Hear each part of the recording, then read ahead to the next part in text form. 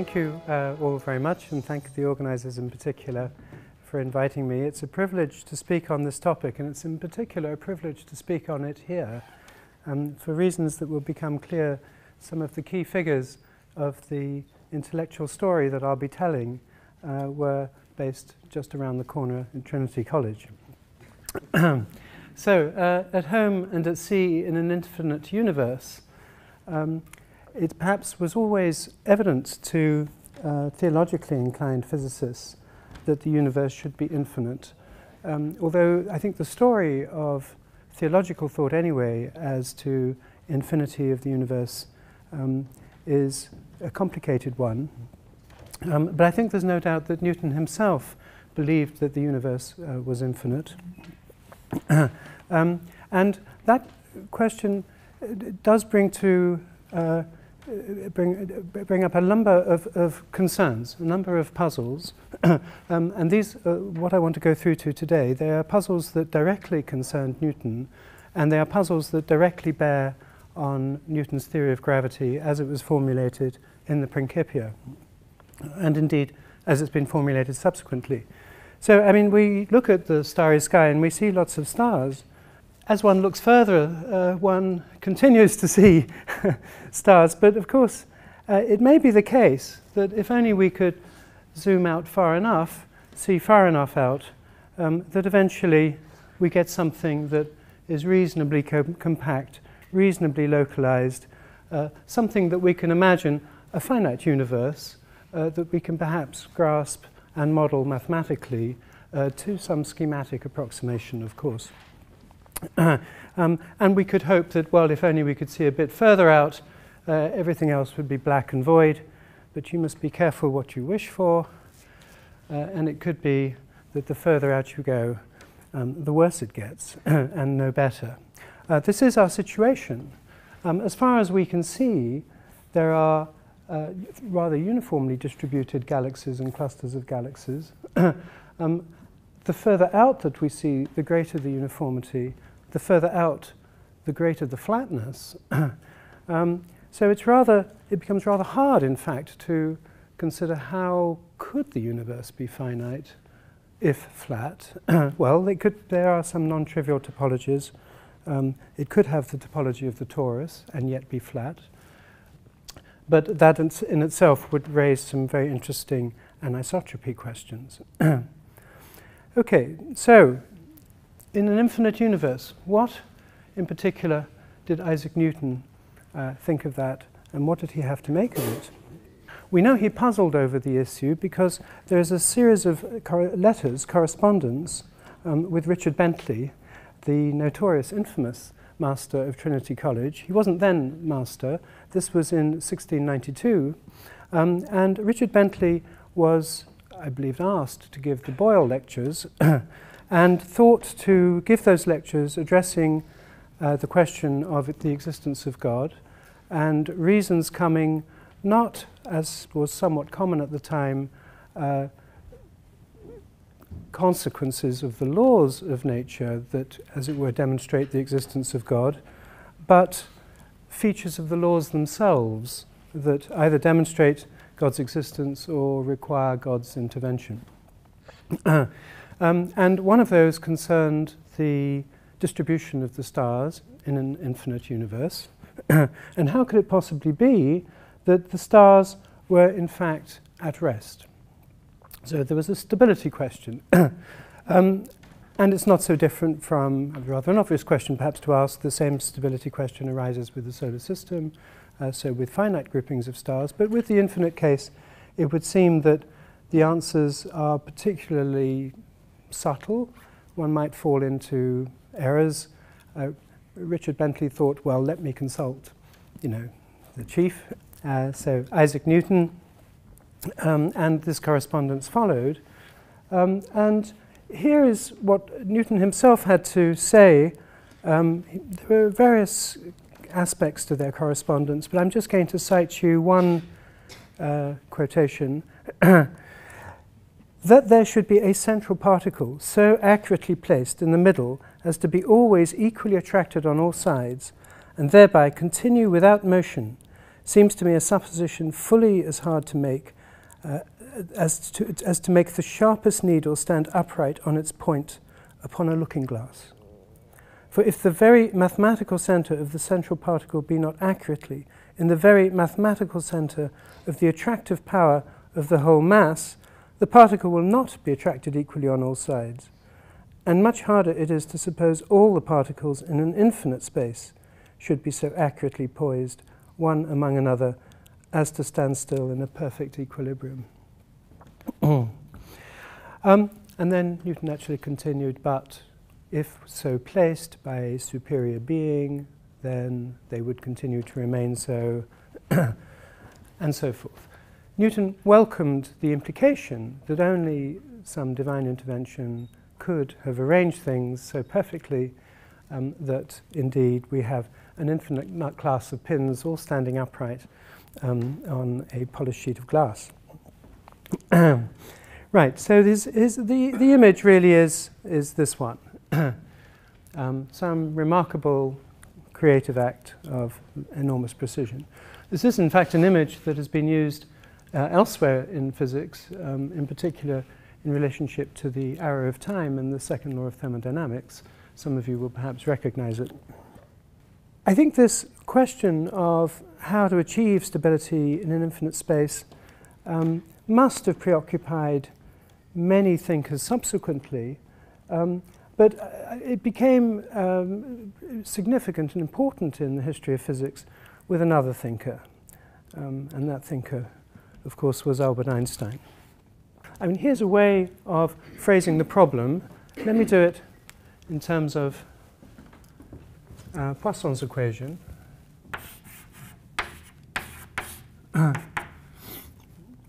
So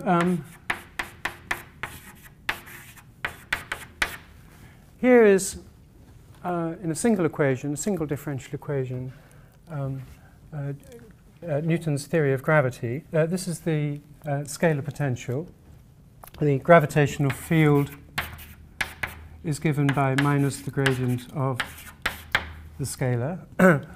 And one way of phrasing the problem is, suppose we've got a uniform distribution of mass. Is there a time-independent density function that satisfies this equation? Is there a value for the scalar potential such that for rho t constant, phi is constant in time, and so forth? So we have a static universe. Actually, the solutions for this equation are of the form and this is going to be rather curious.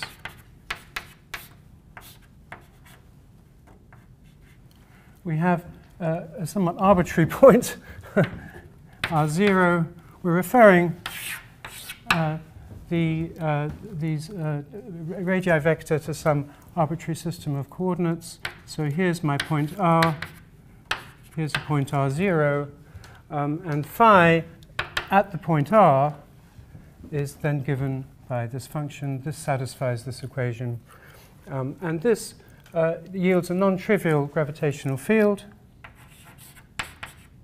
G is then minus 4/3 pi g r minus R0.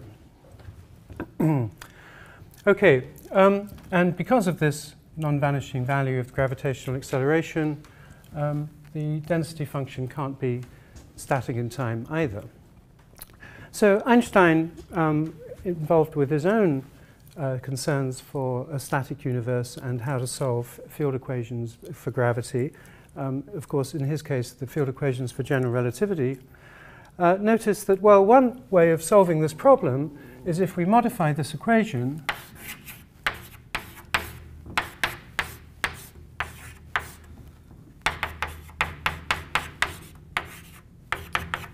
as follows, and then it's rather easy to see that there is a static solution, namely phi equals 4 pi g rho t over lambda.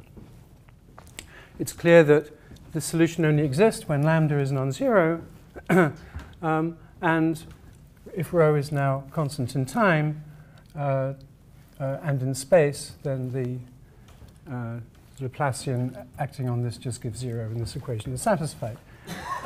Lambda, of course, is the cosmological constant. I'd like you to try to recall Newton's words, how extraordinary it would be to achieve such a balancing act.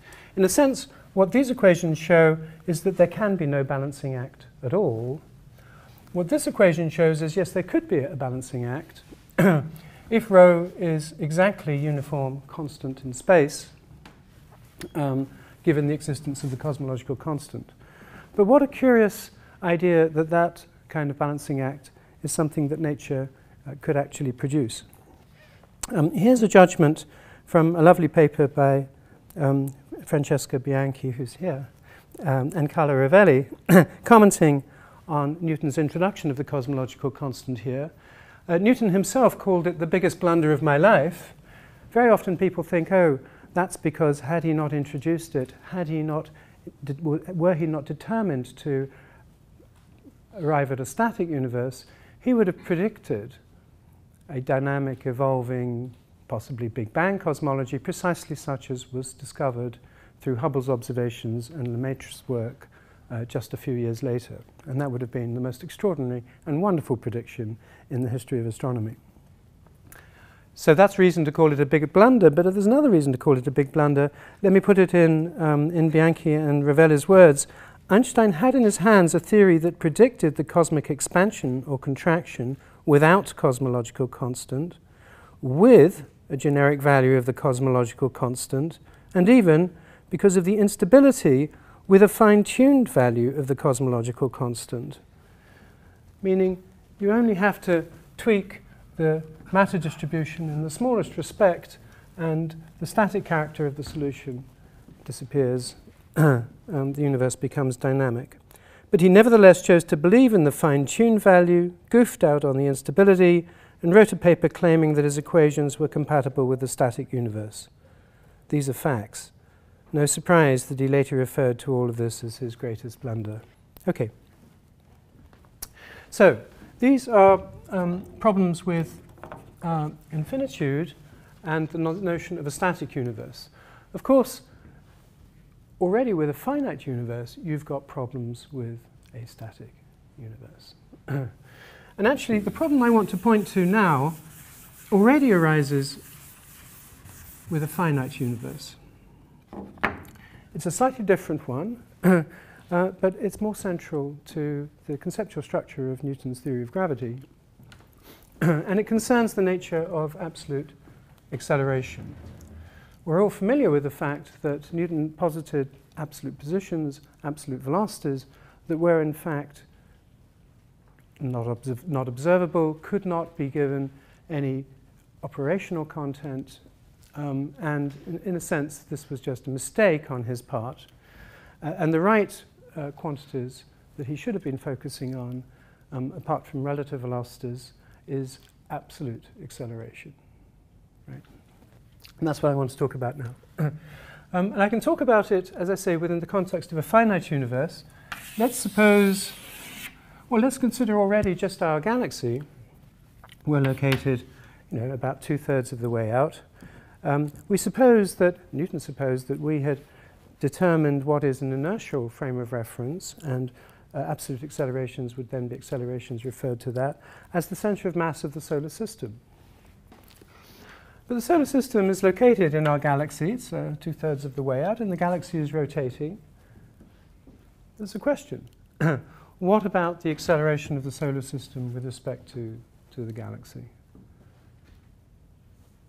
What ballpark figure would that be? Can we get an estimate on what that acceleration is? Sorry? Well, you're giving me the numbers. How do we arrive at them? Should we just do it from r omega squared? Let's do it from r omega squared. So what is the sort of radius that we're talking about for our galaxy or our location within it? Well, I like to think of it in light years. 28,000 light years.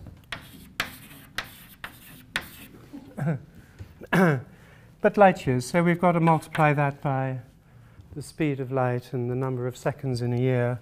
What does that come out to? Speed of light and number of seconds. What is a light year? Let's do it in SI units. 10 to the 16 meters is a light year. That's roughly right, isn't it? And what is omega? How often does the Earth go around, the solar system go around the galaxy? When were we last here? It's 20, let's say 20. How many millions of years ago were we last in this particular? The dinosaurs were walking the Earth about 200 million years ago.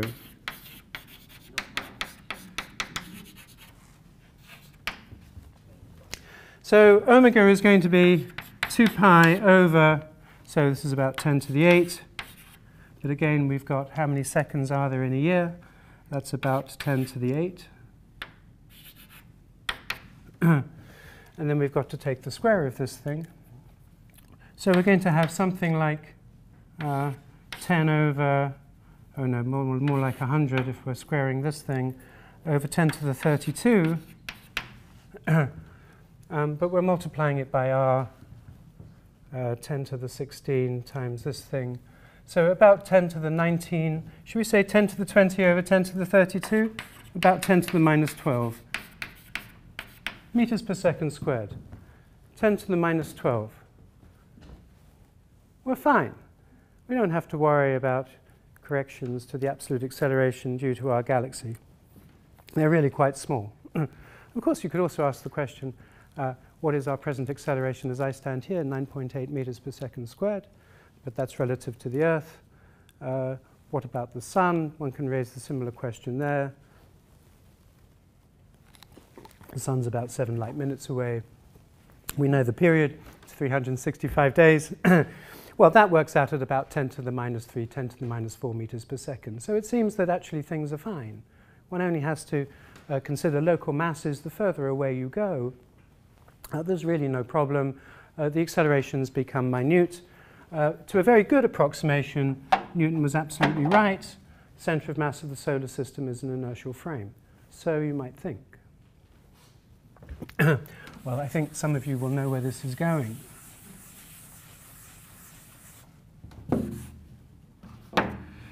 Let's suppose the universe is large. Let's suppose it's very large. Let's suppose it's much bigger even than the visible. But let's suppose it's finite. Let's continue to use finitary methods insofar as we can.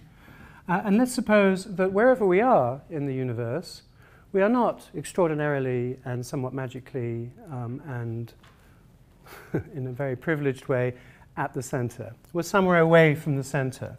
Well, I'm going to make it the 2/3 estimate again.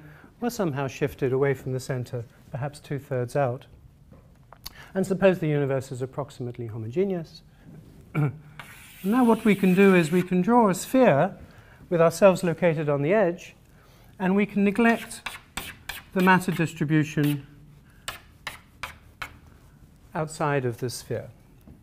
Because we know that within a hollow space, within a uniform mass distribution, the gravitational field due to that mass distribution cancels, is 0. What we have to worry about is the matter interior to this sphere. And if we've drawn the sphere, we've chosen some point r0. We've chosen this point r, where we are located. So the mass distribution here will just be 4/3 pi r minus r0 cubed times the density. Okay. And we want to have the gravitational force, so we have to divide this by this quantity. And what do we get? I've already written it down.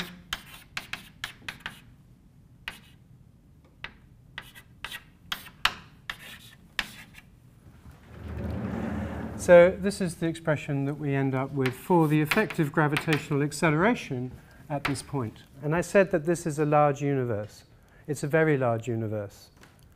How large does it have to be before this thing completely swamps the acceleration acting on the surface of the Earth?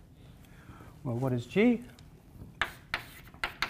about 10 to the minus 11 in meter cubed kilograms per second squared. So rho, what is rho? Well, one atom, one proton per cubic meter. Can we take it as that? 10 to the minus 27. So how big does this thing have to be in order to swamp our gravitational acceleration? It's got to be of the order of 10 to the 36, 10 to the 37. Let's make it 10 to the 40. Suppose this distance is 10 to the 40 meters. Right. So 10 to the 40 meters, that means gravitational field acting upon me is enormously, vastly greater, thousands of times greater than anything that we measure. It's not 10 meters per second squared at all. It's tens of thousands, it's hundreds of thousands of meters squared. That's the gravitational field acting upon me. And of course, if you go to the infinite case, this sort of method of calculation falls apart. We don't get any determinate answer at all. I want to focus on the finite case. What the finite case is telling us in a sufficiently large universe is that we do not, we never did, have the slightest operational grip on what are the correct, true, absolute gravitational accelerations. And if we don't have those, then we never had the slightest operational grip on what are any absolute accelerations whatsoever. So that would seem to say that the central concept of Newtonian gravity, and indeed classical mechanics, absolute concept anyway, this notion of absolute acceleration and with it absolute force, is something we never have any operational grip on whatsoever. So I do take that as surprising and concerning. There's something going wrong with our understanding of both Newton's theory of gravity and indeed classical mechanics. Okay, that's the suggestion, and that's what my talk is really about. How to take a different understanding of Newton's theory, indeed of classical mechanics, that is not subject to this kind of undermining. All right. Now, it is an historical question I'm asking. I'm not really interested so much in the question of how do we today cope with these sorts of issues. We know how to cope with them, and we know how to do it in a Newtonian or a quasi-Newtonian context. We have a thing called Newton-Cartan theory, and we understand very well how to make sense of gravitational phenomena even within an infinite mass distribution, and no matter how large a finite matter distribution. And that method involves, well, one way of putting it in the infinite case, one is using the methods of modern differentiable geometry. One has a thing called the connection, and one can split that connection into two parts. One part can be assigned to gravity. The other part is the thing that is in an island universe anyway. We can uniquely split it into a part which is essentially flat, is giving us the gravity-free motions. In an infinite case, that decomposition of the connection just isn't available.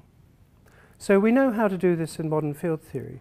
But I'm interested in the question, well, how could we have been so wrong in the theory that we actually used for some 200 years, Newton's theory, and the theories developed analytically from that by people like Lagrange, which did not have that mathematical apparatus and seemed to be subject to this reductio that I've just outlined.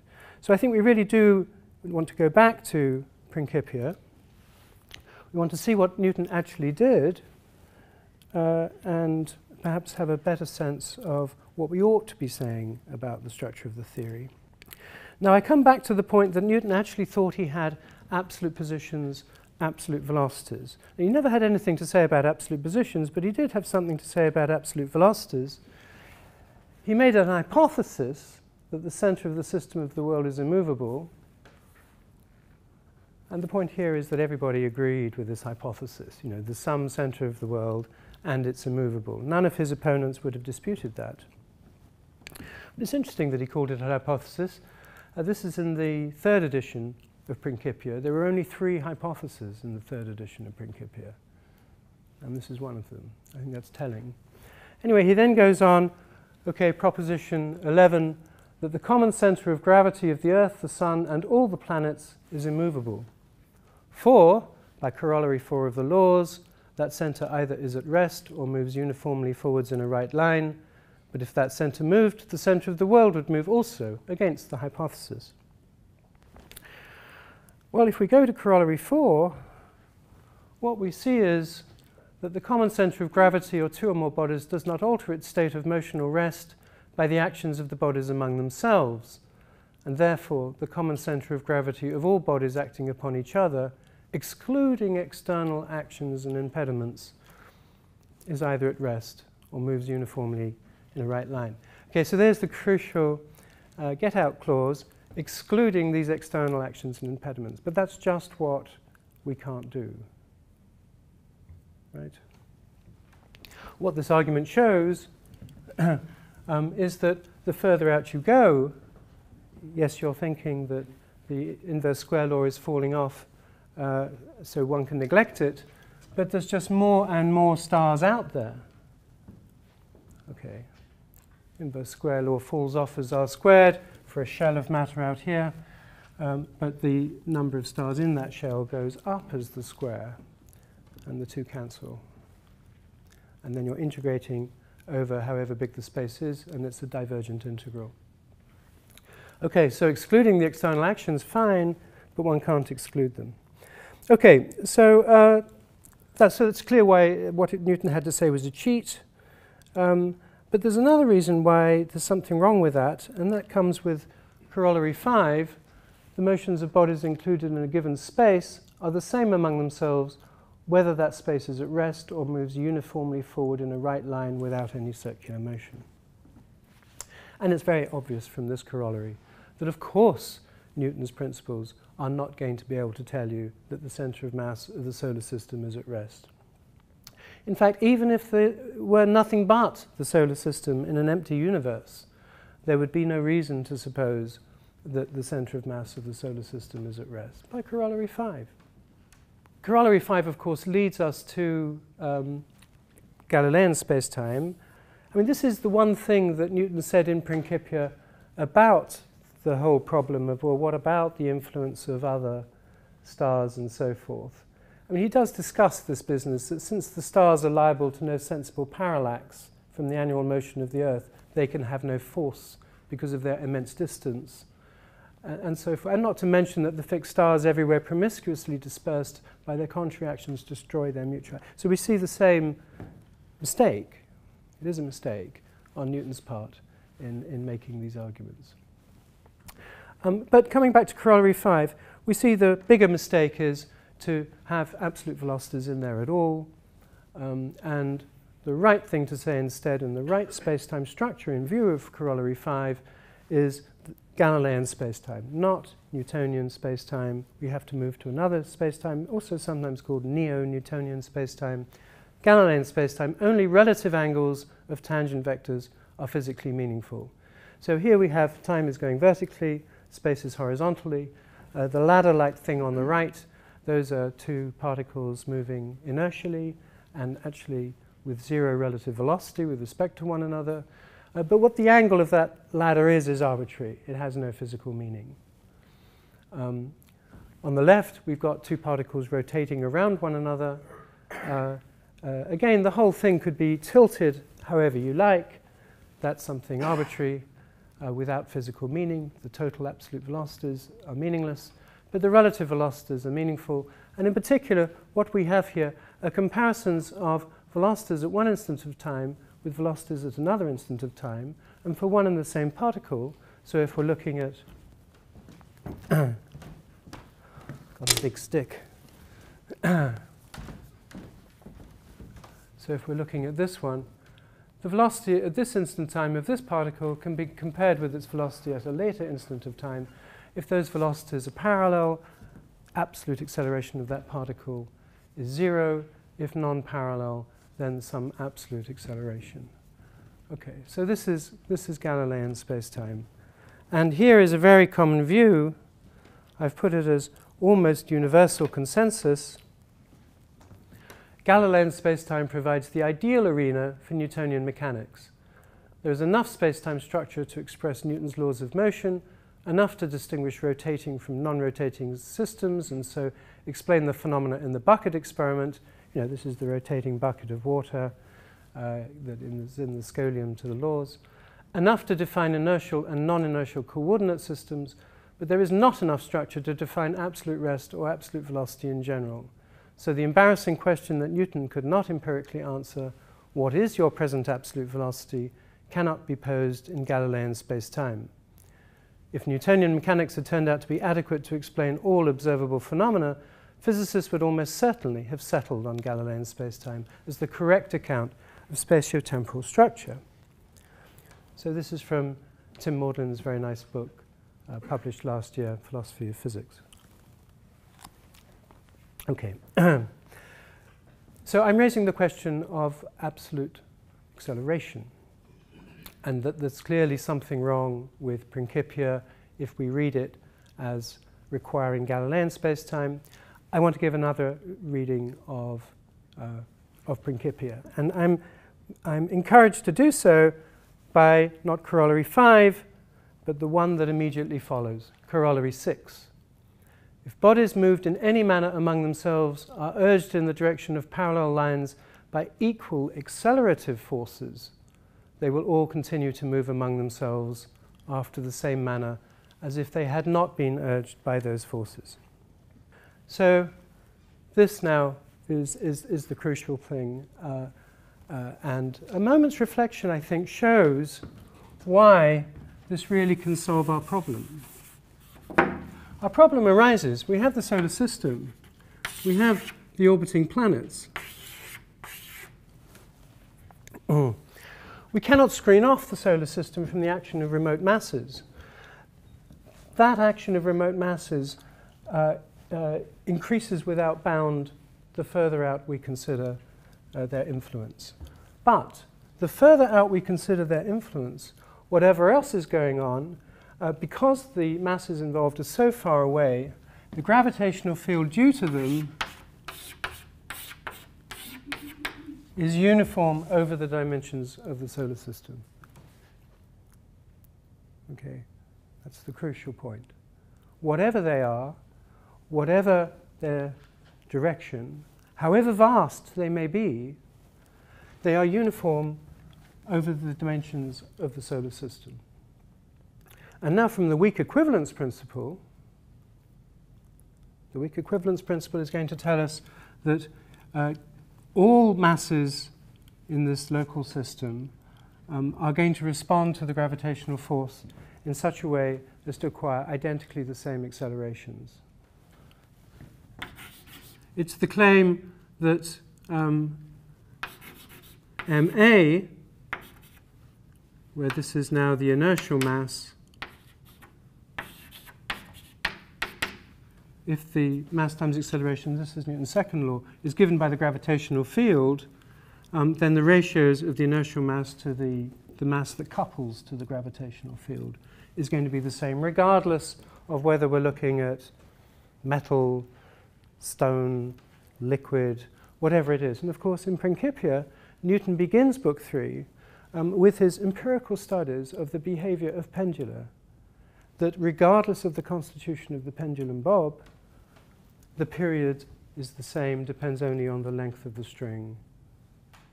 Okay. So this observation, the weak equivalence principle, was important to Newton. Newton built into Principia precisely the right logic to enable him to use Corollary 6 to conclude that the influence of this gravitational field from remote bodies, whatever it is going to make no difference to the motions of the solar system among themselves.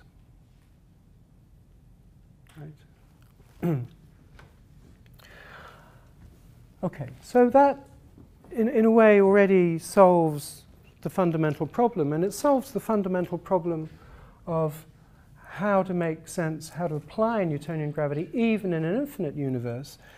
this is a particle theory. One can't write down an infinite number of particle equations. One really has to go to a field theory to mathematically model infinity in this way.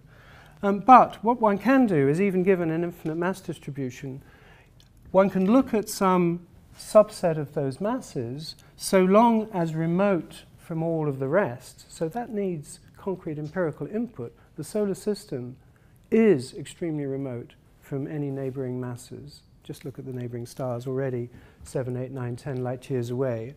So the solar system already satisfies the criterion that whatever the vast forces, infinite, whatever they are, due to all other masses, they're going to be uniform over the solar system, and therefore we can just forget about them.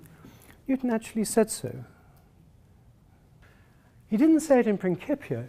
He said this in a book that he wrote prior to Principia, a kind of an informal version of Book 3, called The System of the World, which it was never published in his lifetime.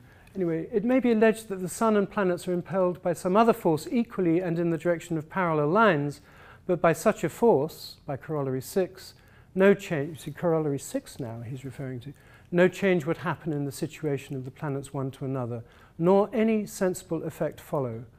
But our business is with the causes of sensible effects. Let us therefore neglect every such force as imaginary and precarious, and of no use in the phenomena of the heavens. Okay, so I mean this is my evidence, and I'm afraid I don't have any other, that Newton knew exactly what he was doing, but wasn't really prepared to come out and say it. Now, quite why he wasn't prepared to come out and say it is another matter. But let me say a little bit more about, well, what sort of space-time structure is the right one then, because it isn't Galilean space-time, right? If we can really neglect these absolute accelerations, then there's something wrong with the Galilean space-time picture. And here's the way to think about it. Newton's laws say this. So this is a system of n bodies. I'm going to take n to be finite. And there's a question about what we do with the infinite case. But for the time being, let me work with the finite case. So mk, let me write it in terms of x double dot. I won't bother with arrows. Is equal to the sum, j not equal to k, of x fj minus xk. Okay, so Newton's laws, a system of n equations of this form. Let me instead write down these equations, difference equations.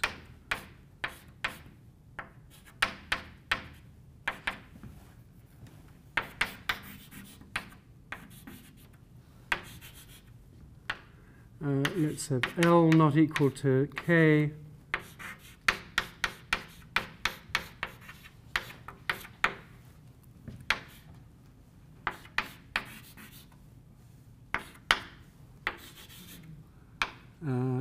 M not equal to J.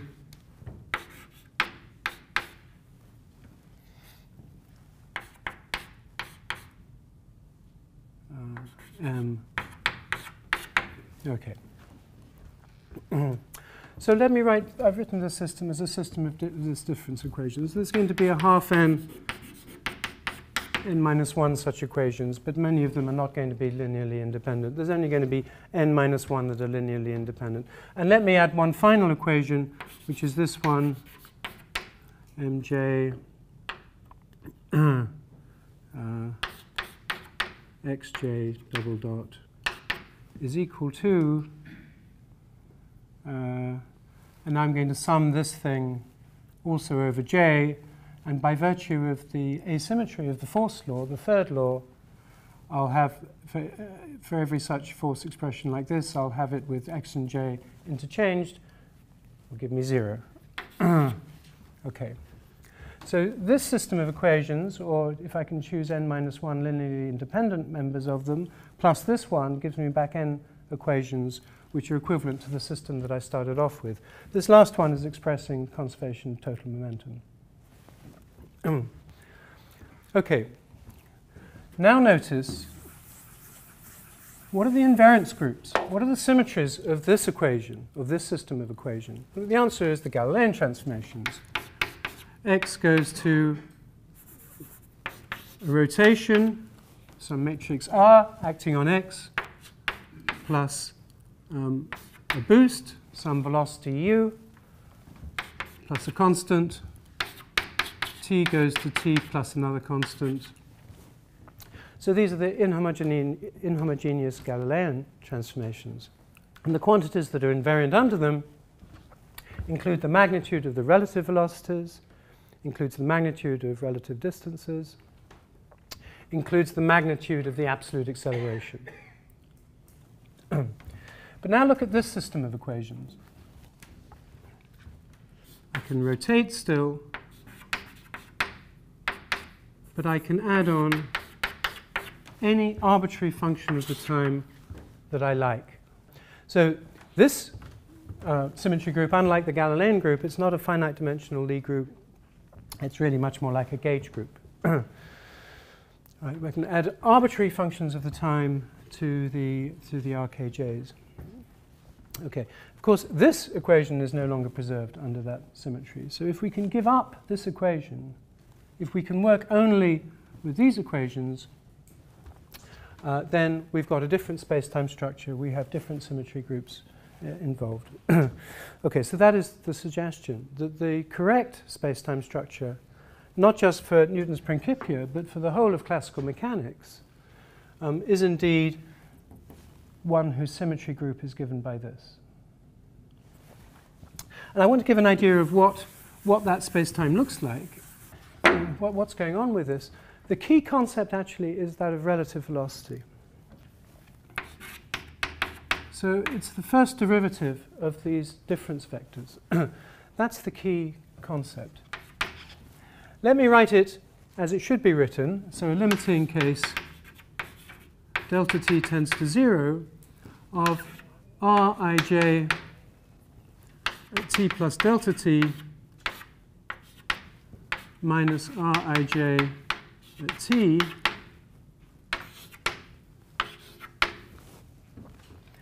Okay, so that's the right way to compute the relative velocity. Oh, sorry, over delta t, yeah. Now let me write it in the way that we typically do write it, and this is the way it should not be written.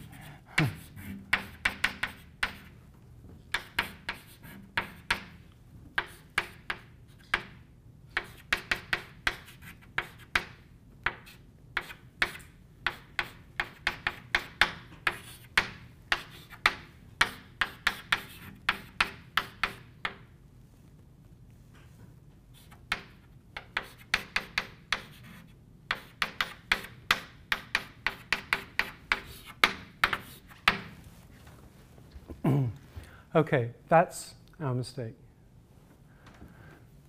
We go from this thing to this thing. And this thing, to be well defined, requires a comparison, these are vectors, requires a comparison of vector quantities at different instants of time. This thing, I mean, let me just do a bit of a rearrangement, and I know that I'm going to, there are the limits involved here, and the mathematics isn't entirely trivial. This thing, the better way to write it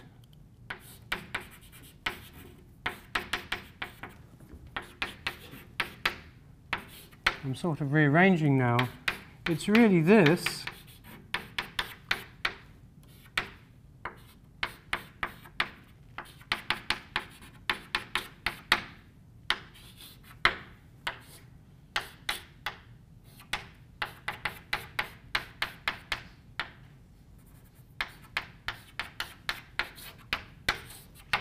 It's really this quantity. Now what this involves is a comparison. This is a direction. This is a difference between 2 points at a single instant of time, and it's being compared. That gives me a vector at one instant of time, the time t plus delta t, and it's being compared with a vector at another instant of time. Okay. One spatial vector at one time compared to another spatial vector at another time. In contrast to a comparison of that takes place across two intervals of time, which really needs, I mean, actually what this thing is really giving you is an absolute velocity minus another absolute velocity. You think you're dealing with that appropriately by subtracting one absolute velocity from another, thereby just getting a relative velocity invariant under boosts. But what you're building in order to do that, to characterize that, is the notion of a comparison of a velocity at one time with a velocity at another. And once you've got the comparison of a velocity at one time of a single particle with a velocity at another time, you need the absolute acceleration. Whereas with this, all you need is the comparison of a spatial direction at one time with a spatial direction at another time. So if I were to go back to this diagram, it's these vectors that we lose. Any notion of vectors of this form that can be compared with one another, all that's needed are these spatial directions that can be compared with one another as to their relative orientation. And if you think back to that standard problem that people always worried about, namely rotations, how do you make sense of rotations?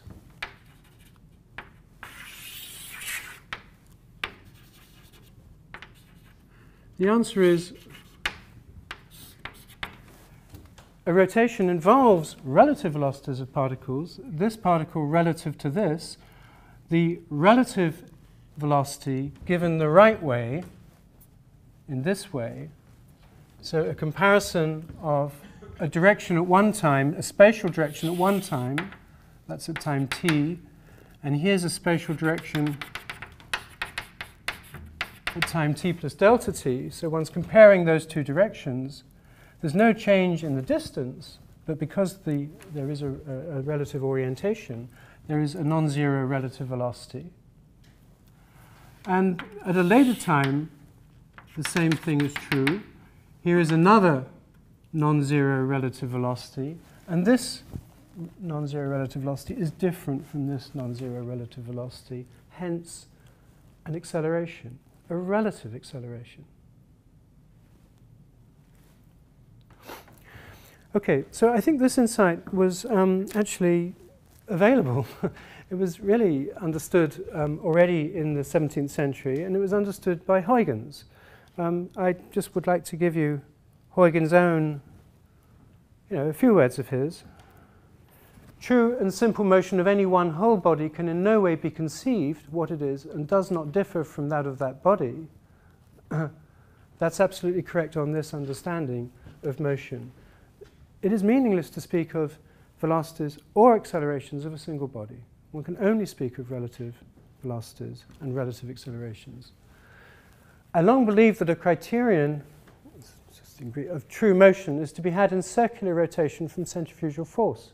For indeed, as to other appearances, it is the same whether some disk or wheel standing next to me is rotated, or whether that disk standing still, I am carried about its periphery. But if a turning, from which I considered that circumference is now to be judged to be moved and rotated truly, and not just relative to something, then the centrifugal force acts. But that effect manifests only this. That impression having been made in the circumference, the parts of the wheel have been impelled in different directions by motion relative to one another. So that circular motion is relative motion of parts excited in contrary directions, but constrained on account of a bond or connection. Contrary relative motion then truly obtains in the circumference. So circular motion is relative motion along parallel lines, where the direction is continually changed and the distance is kept constant through a bond. Circular motion in one body is the relative motion of the parts. So I do think Huygens understood this, and this entire perspective that I'm laying out was available not just to Newton, it was understood by Huygens, and indeed Huygens on his meeting with Newton in the 1690s was hopeful that he could persuade Newton to alter Principia so as to correctly get over these points. He was not successful. All right, so I mean, the conclusion then, you're right, the conclusion is Galilean spacetime is not the correct spacetime structure for Newton's theory of gravity, nor for classical mechanics. To get a, if I can put it in very simple terms, if you want to, there's no need for an inertial coordinate system as normally understood. Indeed, there may be no such inertial coordinate system. In an infinite universe, there won't be. In a large but finite case, there will be, but we have no idea what it is, and we don't need it. What we need is a non-rotating system. It doesn't matter what its linear acceleration is or how rapidly changing in time. It just has to be non-rotating. And we can get that just through a system of gyroscopes, for example, in orbit around the Earth. That would do it. Or I can just get it from a pendulum in my laboratory. Make it as friction-free as I can, put it in a vacuum. It's going to define a plane of the rotation. That plane is going to be non-rotating. As long as we can screen it from any external torques that will act, and that would do it. We can then refer all bodies that we're interested in to that body, the radii vectors in question, look at those difference equations, solve for those difference equations, and Newton's laws will hold good, just as though we were referring to an inertial frame of reference. Well, I had Machianism in my title, and I'd like to have said a bit more about it, but actually I think I can say what really has to be said.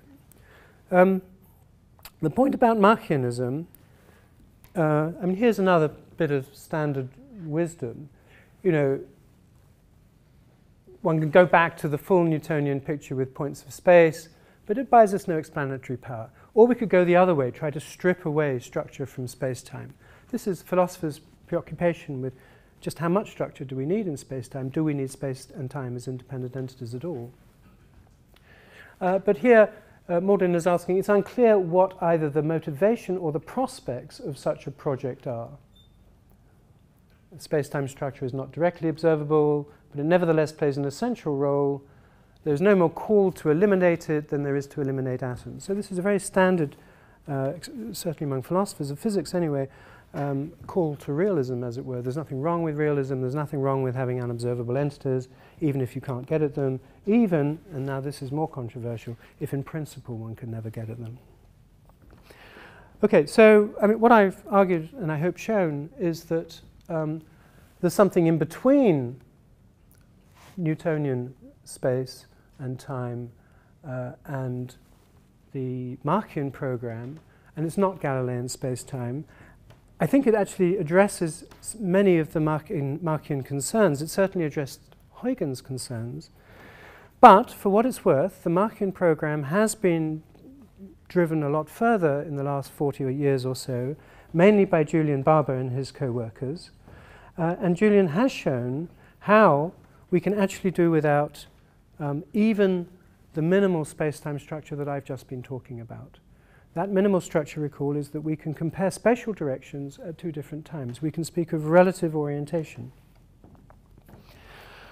What Julian Barbour has done, is to deny that there is any relationship between spatial configurations of particles at one time and those at another, given by some external structure. He developed a method in which the so-called best matching condition, whereas given a configuration of particles at two different times, just from the information contained in those two relative configurations, one can work out all of the subsequent motions from that information alone. Whereas the space-time framework I've given, I also need the relative orientation. Actually, from the space-time structure I'm using, I need the temporal relation too. Barbour doesn't even need that. So there's something remarkable, really impressive, just from the point of view of parsimony, austerity, you know, how little the Barbour-style Machianism needs. But it does need something that I have shown Newtonian gravity doesn't need, and classical mechanics doesn't need. It seems he needs the entire spatial configuration to be defined and to be modeled in the mathematics. And I mean, the way this goes, perhaps I don't need to put up any equations. Think of it this way. What he gets out, the allowable motions according to Barber, are those of a sector of Newtonian gravity, namely those with total angular momentum 0. That doesn't mean subsystems don't have angular momentum. No, it's fine. You can look at any subset of the total numbers of particles and you find finite angular momentum. It's just that when you add up all of these subsystems, the angular momentum eventually comes out at 0. What if you were just to model, using Barber's techniques, a subset of the particles and just forget about the rest? Well, you lose that prediction. Or let's put it this way. If you retain the prediction, just ignore all of the other particles, the ones that you haven't modeled, you will conclude that the total angular momentum of that subsystem of particles is 0. Falsely. Right? Unless you're fortunate, by sheer good luck, there is no reason to suppose that that subsystem will have 0 total angular momentum. But using his methods, if you just were to model that subsystem and throw away all of the rest, that would be the consequence.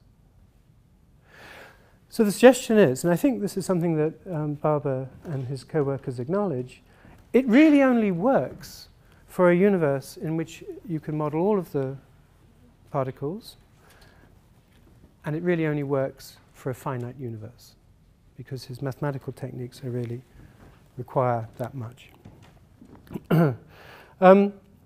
So it's sometimes said it's a prediction of Machian mechanics that the observed distribution of stars and galaxies and so forth does seem to have 0 total angular momentum.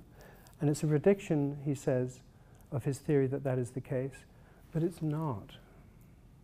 Right? It's only a prediction of the total universe. The total universe is vastly more large than what we see. Right? Okay, so I think that's my final message. Newton is at home in an infinite universe. I think Machianism is at sea, which was my title. Thank you.